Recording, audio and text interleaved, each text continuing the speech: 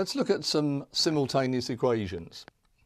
Now, in the Core 1 work, the questions are usually very helpful and they'll say, solve this pair of simultaneous equations.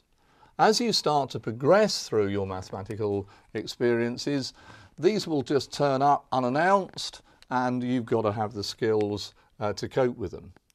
Now, at GCSE level, you will have solved linear simultaneous equations. So I hope that all of you that are looking at this wouldn't have any problems if I wrote down a pair of simultaneous equations like this and ask you to solve those. You'd all be able to do that. I'm sure you would.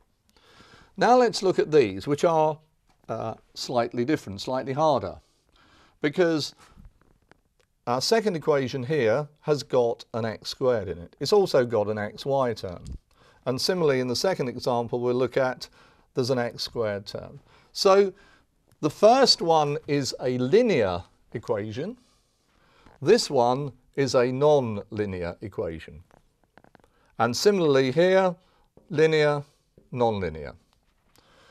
So how do we solve those sorts of equations, simultaneous equations? Well, there are one or two ways of doing this. I think in this short video we would only want to try and look at two methods, and in a way these two methods are enough for you at this stage.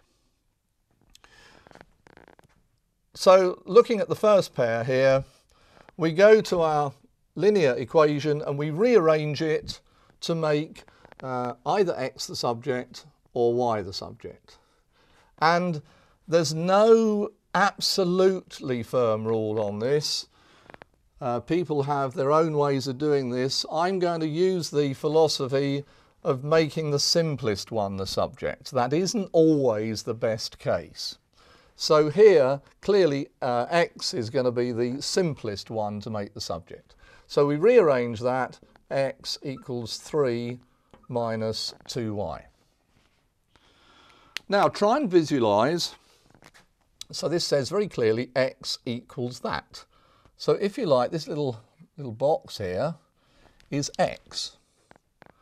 So everywhere in the second equation that I see the letter x, I'm going to replace with this square box.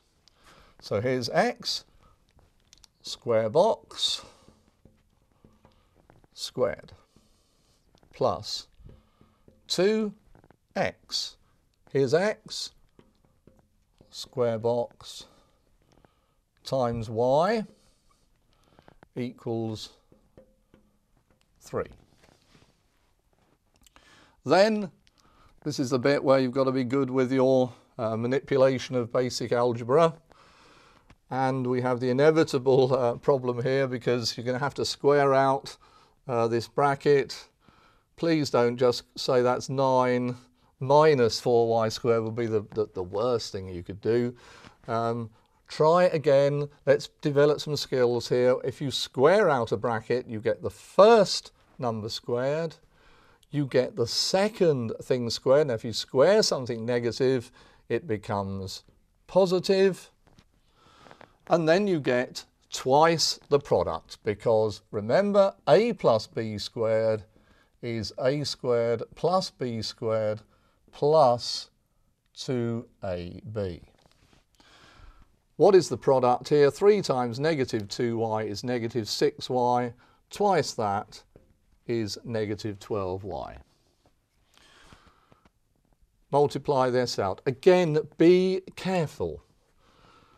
Easy to forget the y on the end. So it's not really 2 times that, it's 2y times that. So 2y times 3 is 6y. 2y times minus 2y is minus 4y squared with 3. So if you've done it correctly, you'll end up with something that looks a bit quadratic-y. But this one's actually a little bit simpler than that because, look at this, there's a plus 4y squared there and a minus 4y squared there. So the y squared actually disappears altogether. 3, we'll take 3 from this side, so 9 take away 3 is 6. And then if I put the y terms on the right hand side, negative 12y becomes plus 12y, plus 6y becomes minus 6y, so I get 6y, 6 equals 6y, y equals 1. Then, once I've done that, I go back to my squared box here. I know that y is 1, so therefore x is also 3, take away 2 times 1 is 1. So this pair of equations here only has one solution, x equals 1, y equals 1. Now let's, so we've done that one then.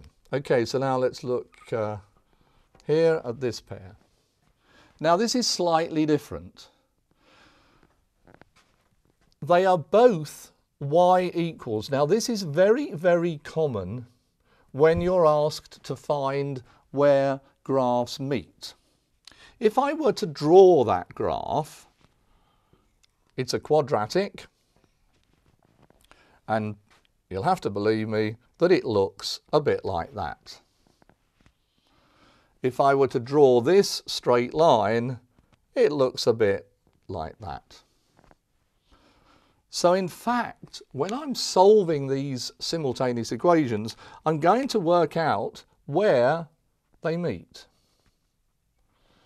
Now this will occur many times in the work that you do.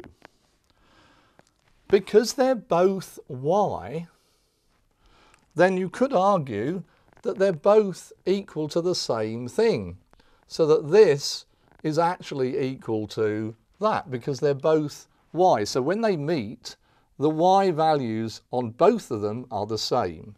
So this in a way is a lot easier, because all I've got to do is to put 4x take away 3 equal to 3x squared plus 7x minus 21. Put all that onto one side. Let's put it onto the right. 3x squared, that's okay. 7x take away 4x is 3x. Negative 3 becomes positive 3 here, and that's negative 18.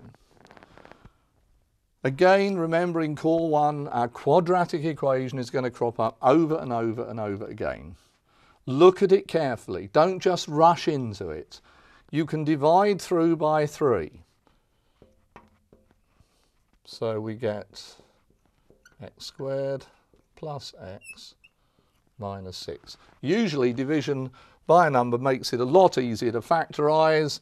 So this factorises as x plus 3, x minus 2.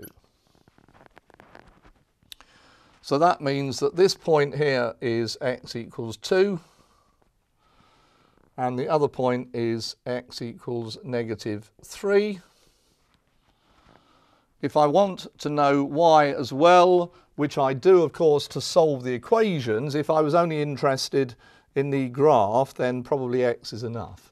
But if I want to solve the equations, I have to go back to find what y is. So if I take the first one, because that's easier, let's find a little bit of space up here because I'm running out of space, but never mind. So if I put x equal to 2 into this one, so when x is 2, y will be 8 take away 3, which is 5. And then finally, if x equals negative 3, y will be negative 12, take away 3 is negative 15. So there we are, two methods of solving nonlinear simultaneous equations.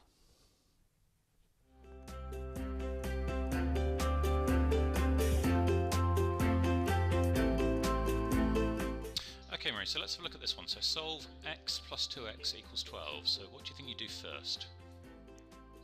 Okay, well, I want x on its own, so I would put x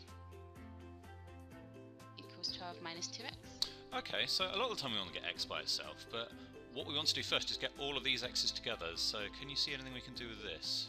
Get all these together in one place. Oh, okay, it's 3x, isn't it? Yeah, so absolutely. 3x equals 12. Oh, and so x equals 4. Brilliant, spot on, well done.